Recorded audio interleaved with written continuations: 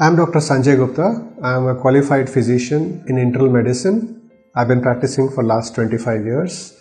In Stanford Hospital, I've been here for last 2 to 3 years in Kaikondrahalli.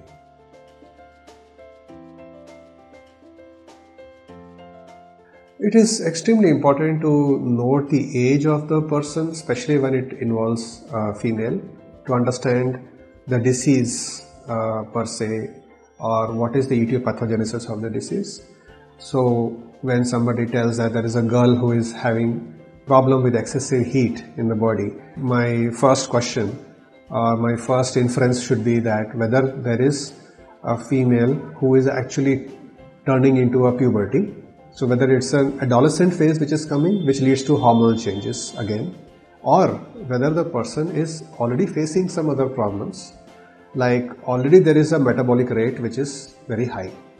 So coming to the conclusion straight away, metabolic rate which can determine the patient's heat or the patient's temperature, body temperature for example. And that body temperature, when you discuss it as a heat, then it can be interpreted in terms of fever or in terms of disease.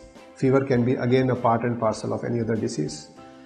But if you rule out a fever or rule out an infection, then it has to be something to do with metabolism.